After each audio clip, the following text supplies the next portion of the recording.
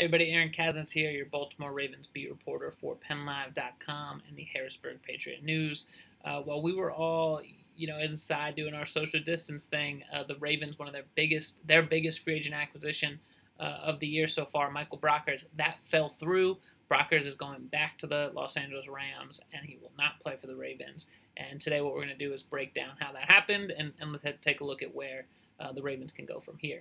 So remember, on the very first day of free agency of the legal tampering period, the Ravens agreed to sign Brockers to a 3-year deal worth $30 million. But then they didn't announce it, and there were some complications. What had happened is that the Ravens got a report from an independent physician who did a physical on Micah Brockers, who said there was some concern about Brockers' high ankle sprain that he suffered in the very last game of last season with the Los Angeles Rams. So the Ravens decided, okay, maybe we can't sign this guy for 3 years, $30 million with those injury concerns. They tried to work on a new contract.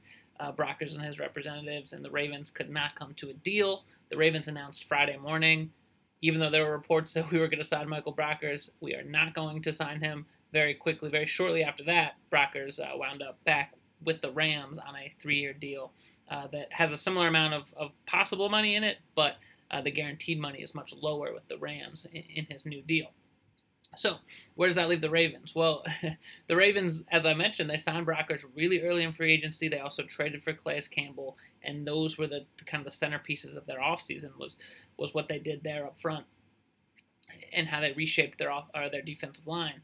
And it seemed like it was a very good fit because you got Brandon Williams, who could be a nose tackle who returns for the Ravens. You got Michael Brockers, who's a traditional defensive tackle, good run stuffer, and then you got Campbell, who's one of the best interior pass rushers in the NFL.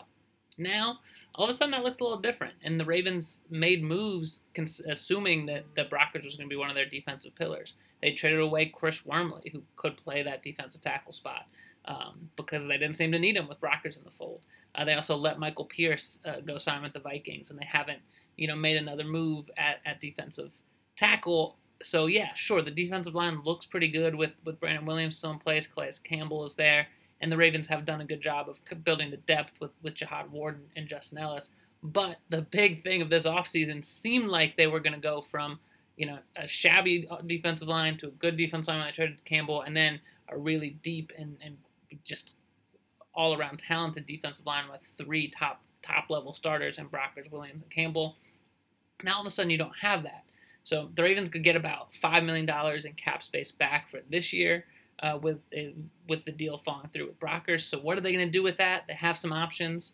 In free agency, you can go read those, PennLive.com /Baltimore-Ravens. We looked at some of the options in free agency. The Ravens also have 5 picks in the first 3 rounds of the draft, so it's likely that they could go get a defensive tackle there. And they also have some in-house options. If they want to play Justin Ellis a little bit more at nose tackle, they could slide Brandon Williams over to defensive tackle.